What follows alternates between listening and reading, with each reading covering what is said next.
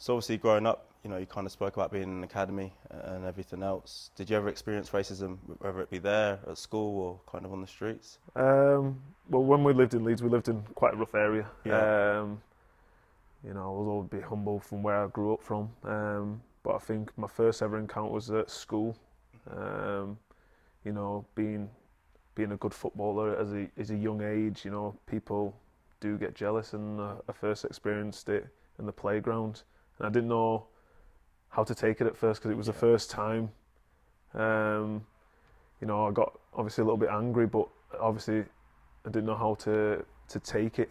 It was only the next time, maybe the 2 or 3rd time after it, when it happened again, it sort of affected us more. Yeah. Growing up. But obviously my mum was by my side and explained it to us, but she only could explain it the best she possibly could. But then I'd asked my dad for advice, and he obviously said growing up he had to experience a lot of it, and it's just about just being a bigger person and being a bigger man. My mum always explained it's obviously it's the colour of your skin, that's what they're getting at. So it made us angry that they were just coming after my skin colour, not just coming after me as a person. Yeah. But the upbringing that I had, my mum never told me to, talk with your fists. She was just told me to, be the bigger man, brush it off. Words can't hurt you. But they obviously did. They hurt you to a certain extent within. Because those experiences, you'll always take them throughout your life, the rest of your life. So it does have an impact on you, and you wish you could deal it in a certain way, but you almost respect the way that you have dealt with it, because if you drop to, if you say their levels, it's you're only as bad as them. Yeah. So I'm happy the way I did it, but it's always something that'll always stick with you for the rest of your life. Yeah, mine was similar to you again. I was at school, but for me, I didn't understand. The person called me the N-word. As a young white child, and I just said it back to him because I had no idea what the word meant. I'd never heard it in my life. I kind of just thought it was another swear word. And I remember the teacher, heard what had happened and put us both in detention. So my mum's waiting for me outside of school. I must have been around 7 at the time, waiting for me in the playground. I hadn't came out. She came into the school. She was like, "Where's Marvin?" Obviously, and they said I was in detention. She's like, "What for?" They explained. She goes, "Get my son out of detention." So my mum came and got me, and that was the first time. And she didn't actually explain to me, what it meant. She just said it's a really bad word and you shouldn't use it again. And should somebody call you that, then you need to tell a teacher. But as I said, and this is why I always say that kids aren't born racist, because this child I don't think would have known what it meant either. Maybe they heard their parent or somebody within their circle has said this, and they just thought to call me it. And as I said, I just said it back because I had no idea what the word meant. Yeah, it's so true what you say about it sticking with you. Because there's so many incidents when I was younger that my mum talks about me being a child that might be about football or school or anything else, and I forget them. But every incident of racism that I've faced, from a child to now 35 years of age, I can remember every single one like it was yesterday. And that's the long-lasting effect that it has on the victims that people don't understand. So it's so true what you say. They do stick with you, and sometimes you do forget about them, but then suddenly you just be in bed and you'll be thinking about something, or you watch the television and it brings it all back to you, and it's a hard place to be. Has there been many incidents that you've had in football, if that was back in England or up in Scotland? Yeah, the 2 incidences up here. The first one was via Twitter. I remember I was playing in a derby game. I came off the pitch, we had won the game, absolutely buzzing. Checked my phone, and somebody had racially abused me. I said numerous words, and I kind of sat on my phone for a bit, and obviously, as you can imagine, the change room's going crazy. We've just won the game. The boys are saying, "All right, let's go out." And I just sat there, and it was weird because everything kind of went silent around me, and I was just focused on my phone. And I remember getting up, going to the toilet, and I was upset. I didn't cry. I was upset. I was upset. I wasn't even angry. I was just so upset that somebody had did this to me, and I thought, right, I'm going to reply to the person. And I replied, and something quite witty to him, and he replied straight back and saying, "I was just trying to put you off the game." Now, he had sent this tweet when I was playing a game of football, so I'm not going to check my phone on the pitch. So I'm only going to check it after. And it was, "I wanted to put you off." Abusing me about my skin colour and kind of my heritage was what he wanted to do to distract me from football. But I remember getting home, and I can't remember if it was that day or the next day, my mum had seen it. So my mum called me up, and as I didn't know it was about that, and I was like, "Oh, mum's calling me. I can't be able to pick up. I think I was watching TV or something. So I picked up, and my mum was in tears. And from the start of the phone call, and I had no idea why she was crying. I'm up in Scotland. I've got up straight away thinking, am I going to have to go back? Has something happened to someone? Something happened to her? And she said to me, "You're all right?" And I was like, yeah, I'm fine. Like, what's wrong? Why are you crying? And she said, "Oh, I've seen what was said to you." And for that, and I'll be honest, I broke down. You know, me hearing my mum cry is the hardest thing in the world that could ever happen to me. And I just thought, you know, somebody's wrote these words, not caring about it. He's replied to me already saying, you know, I was trying to put you off your game, and you've got my mum in tears. And at that moment in time, and I have to be honest, if I would have been around the person, anything could have happened, because I can't hear my mum cry. And she really was broken, and I calmed her down and said, "Listen, I'm fine, it's okay, don't worry about it." And I think there's an element of, obviously she was upset that her son had been racially abused, but I also think that, you know, she wasn't there to protect me. And at this point, you know, I'm over 30 years of age, I'm a big man at this point, you know, but I'm her youngest son, I am her son, so she wants to protect me. And I was like, "No, it's fine." And she said, "You need to come home." She said, "Forget about football, you just need to come home."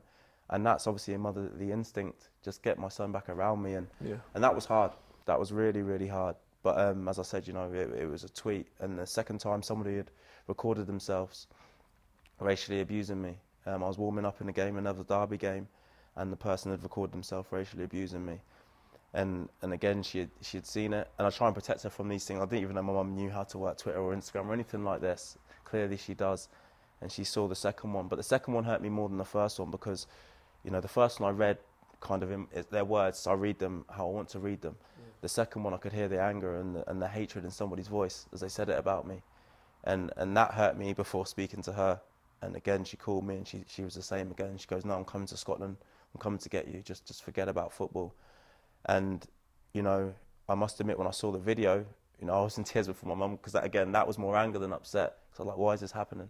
You know, why is this happening? Why does this person hate me so much? You know, they could say I'm poor at football, they hate the team I play for, they hate the way I play football. I can accept all of these things because I've had it throughout my career. Yeah. But to be racially abused was difficult. But, you know, I made a promise to myself going forward from there that I wouldn't allow these people to hurt me anymore, because it was affecting my life, it was affecting my football career. You know, I was angry just in life for the next probably week or so. And after that one, I don't know where I would be now if it wasn't for the club. Obviously, I was at Hibs at the time, and the manager was fantastic. The boys rallied around me. Leanne Dempster, again, was brilliant. But I had that support network of my football club, my teammates, but also, you know, my brothers. You know, they came up to make sure I was okay, my mum. But yeah, that was hard. But I said to myself, you know, I'm going to have to emotionally detach myself from these people now, because I can't keep going back to that place, because it's a dark place, as kind of you probably know. Yeah, throughout my career, ever since the social media came on, I never received anything down in England, not as I know of my knowledge. But coming up here, it was the second season, so the season that we soon got promoted, well, the promotion season, we were in the Premier League. It was one of those where I received an Instagram direct message. It was one of the time where I can't remember the game, but it was one of those where you just check the messages after the game. Yeah. And you're scrolling through it, and the first thing that caught my eye was obviously the monkey emoji. Mm-hmm. So it's one of those where you're thinking, "Oh, has this happened?" So I clicked on it, and it was just basically just someone getting at me for the colour of my skin and saying how bad of a player I am. And it was one of those moments that straight away, because I was sat on the coach heading back to the training ground, and I didn't show anybody, but it was one of those moments where I was just so infuriated. Like, I'm obviously a lot older now from when I was in the school days, and I can take a lot more now, and I can do more as an adult. But, you know, I was infuriated. I just wanted to know who that person was, why they're saying it, and I wanted to get down to the bottom of it. But it was one of those things where I held it back. Yeah. I don't think I even told my mum about it, or I don't even know if I told my wife about it, because it was something that I didn't want them to be affected.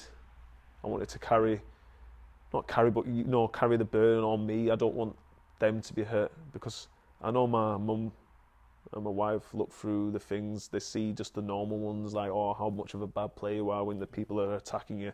Like, even that affects them. So to add something that's something to do with your race, I just felt at that time, I thought, you know, I can't expose them to this, because it's more for me to deal with another aspect of what's just happened. And that's a shame to do, because you obviously want to tell your wife and your mum what's happened, you want to get their thoughts, but you know it's going to affect them. Yeah. You know, it's burning inside us. Yeah. Because I never replied back to that person, because I wanted to, but I don't know if I would have been able to control what I've said, or you know, I've always been brought to be the bigger man, but at that time when, you know, you see the red mist and it's like you're really angry, the best thing for me was just to put my phone to one side and just forget about it. And that's when I had another one. I think there's only been twice, and it was something. It was the same on Instagram direct message, similar message, and you know, I did the same thing, and it's came to a point now where, especially what's been happening in the past 18 months, how much we've progressed on making a stand against it. It's almost how much we've made a stand against it and how vocal we've been. It's almost we're attracting more people to say stuff. Yeah. And you see more and more stuff come out now. So it's almost a case where I've got myself now. Do I look on the direct message? Like, do I look on the messages, or just forget it? Especially after if we lose or we're against a team, maybe a derby game. Do you look at your direct messages, because you might come across it? Yeah. And it's something where I thought to myself, you know, I just don't want it anymore.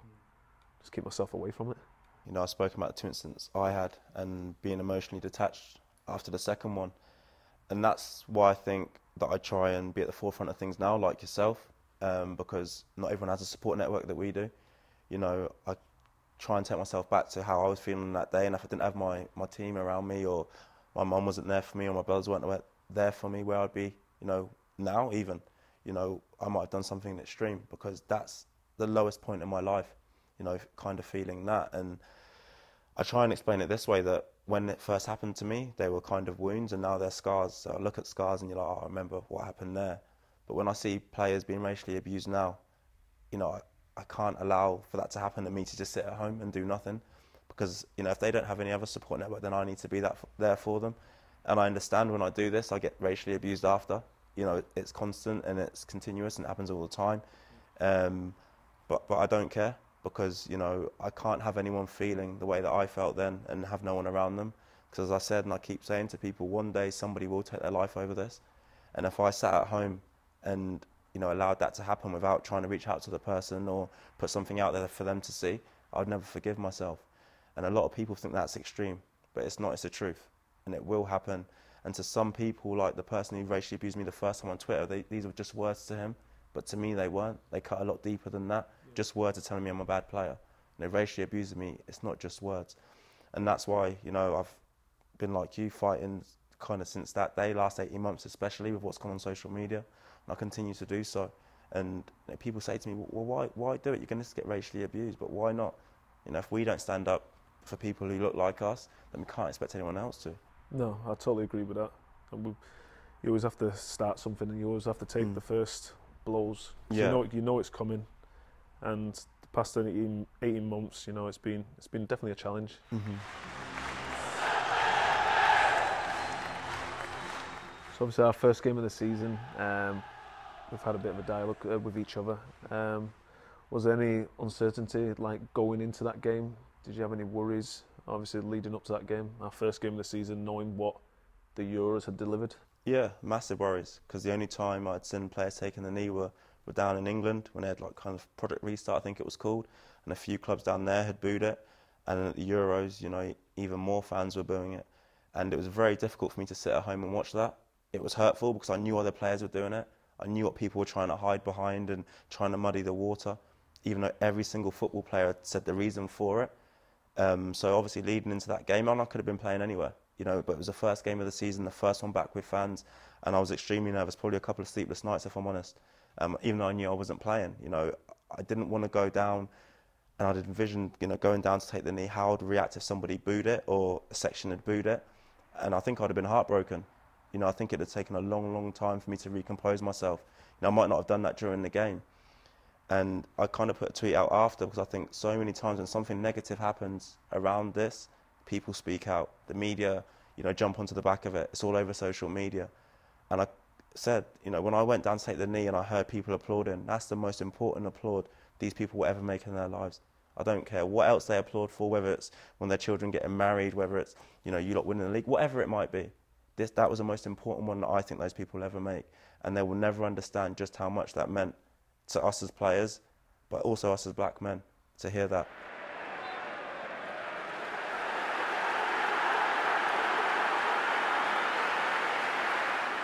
Yeah, I think it was important to get the right message out to everybody, because you obviously hear the concerns that people do have and say, oh, it's behind this affiliation, or you're doing it for this reason. But you know, I wanted to send a statement out, and you know, sat down with the gaffer, Ross and David, and our main fan groups. We're all on a Zoom call, and we had a good conversation of what this message was about, and it was key to get the right message out to everybody.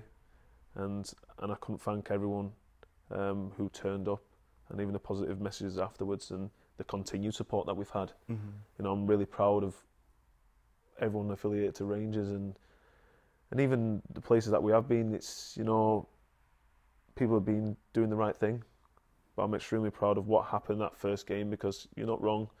It was a couple of sleepless nights. You coming into that game thinking, is it going to go the right way? And I was just so proud from when that first whistle went. Everyone applauded, and I couldn't have been such a prouder man and a proud captain of that club to actually witness that. Nobody wants to speak about the positives. It doesn't seem that way, you know. But when people do positive things, and then I got replies back saying, "That's the norm. That's what should be happening." You're right. That is what should be happening, but it doesn't happen everywhere. And you know, that's why I was so thankful to those people. And obviously, your statement that you put out, I think 24 hours before the game, you know, let anyone who thought that it might be about something else or want to still think that way, that changed them. And from me to you, I have to thank you for that, because you know that applause doesn't happen without you. So you know, I'm absolutely delighted that you did do it, but you know, I'm even more delighted with the people who did clap. And it's just one of those where, like you say, you don't want to see other people be affected by it. And you know, the one that stands out for me is obviously Glenn. Yeah. Because you know, we're both men, and we've never.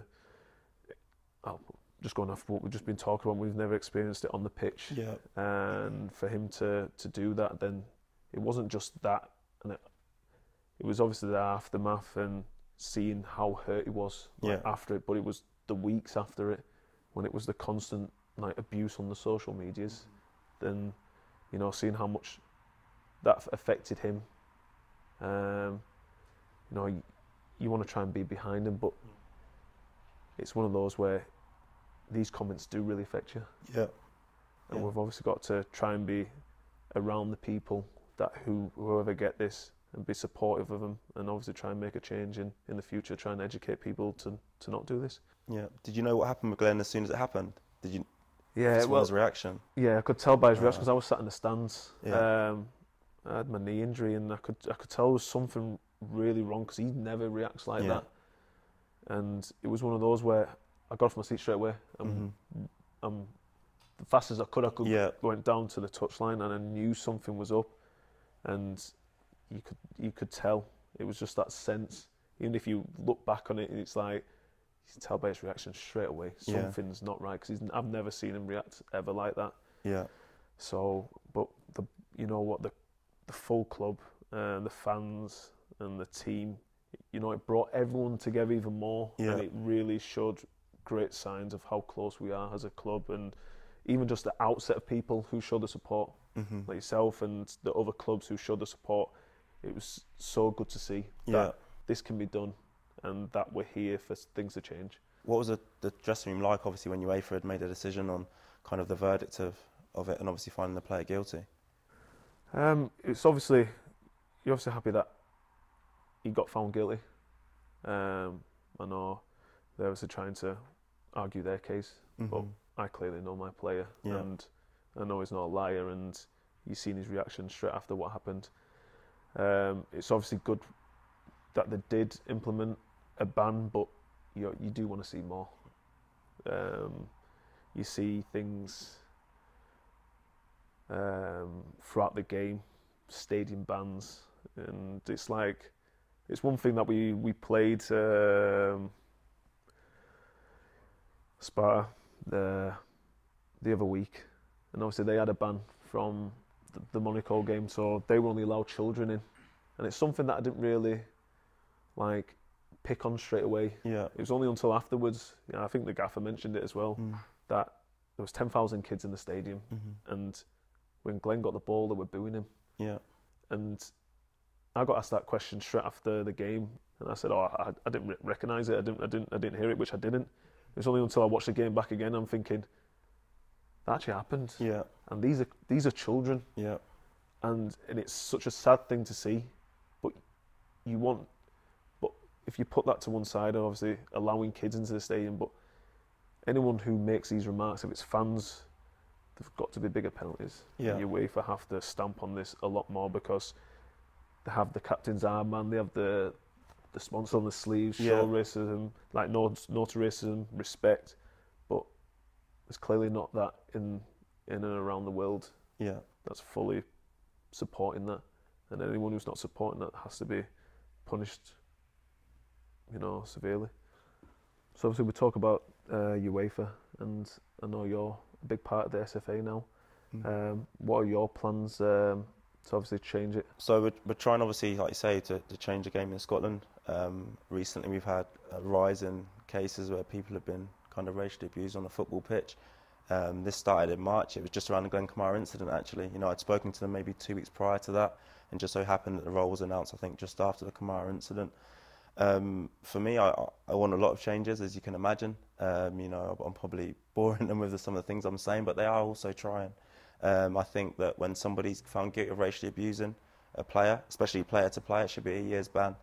There's no way that you should be back in 5 games after racially abusing me on a football pitch. But if you're found guilty of, say, betting, for example, or you get a hamstring injury, you're out for even longer. The same way that it affects the victim when people say these sorts of things, it has to affect the person who said it. The second was a text service. Again, we spoke about it back in March, and I think that the Scottish FA are trying to bring it in now, where if your mum, for example, comes to watch you, she might hear somebody behind you racially abuse you. She doesn't want to turn around and say, that's my son, and she turns around and see 4 blokes, for example, because she wants to be safe. Yeah. But she should be able to send a message to say, I'm sitting here, and while it's happening, by the way, I'm sitting in this seat, this is the minute it happened in. And all clubs within the Premier League especially have CCTV where they can rewind, zoom in and see exactly what people are saying. Yeah. People need to be held accountable for what they're doing, and I think for far too long it's not happened. The third thing that I want to introduce is to make sure clubs are doing these investigations properly. So the Scottish FA have a tick list of when somebody is racially abused or brings up a grievance, any form of discriminative kind of message or something said to them. These are the things that you must do within this time period, and the Scottish FA will hold you accountable if the clubs don't do it. Because I think sometimes clubs will put out a tweet saying we're holding an investigation, and far too many times you see 10 days later the investigation's concluded. Unfortunately, we won't be able to find anybody, but what are they actually doing with these investigations? I'm not saying that they're not doing these things properly, but we need to make sure that they are. Because me personally, I know of one experience where it wasn't done properly, and it breaks my heart to know that. So that's something that I hope the Scottish FA will also bring in. As a parent of young children, how do you think that the world's going to be, when they get to kind of our age? What do you want to see change? Because obviously you don't want them to go through the same experiences that we've gone through. Yeah, I'm scared in a way, because back when we were kids, we want phones, laptops, iPads. You'd be playing on the street, kicking the ball around with your friends. But now these days, my daughter and son have got an iPad. They're watching YouTube, kids YouTube, and lots on the internet these days. The players are out as much as they can, but a lot of everything is technology now, and I'm scared for them. It's like I've told them not to go on YouTube, because I know if they click on something wrong, it might affect them. Yeah. So I'm hoping a lot changes around stuff like that, but I'm scared from it in a way, because I know the world's moving fast and technology is moving really quick, and it's so easy to click on the wrong thing these days online. So I'm just trying to be as protective as I can when it comes to that front. In school, it's one of those, if you're a parent, you're always waiting if you ever will have that chat that me and my mum had that chat. It's one of those, you know, if the kid's being brought up the right way, nothing will be said, but if the kid's not being brought up in the right way, like we said before, you know, I'm almost waiting for that day when I'll have to have a chat with my kids. Hopefully it doesn't come, but it's something that I've always prepared myself for, which is sad. Sad knowing, but it's just the world we're living in at the minute. Yeah, no, it's so true. Like, society is that way, and it's so sad. And you know, I've been saying recently that I've enjoyed, you know, a football career. That I came into the age of 20. I'm obviously now 35. I'm an assistant manager. I'm enjoying that. But for me, you know, the biggest impact I think that I can make, you know, especially in Scotland, would be trying to change things in terms of society. You know, obviously, I enjoyed winning the Scottish Cup. You don't want to talk about too much, but I enjoyed that. You know, got promoted from the Championship after you lot had gone up the year before, so you got one back over me then. But I'm happy for you. Yeah, society is so much more important for me, because you know, you fearing that what your kids might go through, and other parents will be out there watching this as well. You know, I'd much rather be changing that and hand back anything I've achieved in football, because I don't want any kid to have to go through the things that we've been through. Because I just don't believe it's right, and I believe the only people that can change it are the people that are watching this, the people that are out there on social media. You know, if the governments and the powers that be don't want to change it, then us as people, you know, we can change it.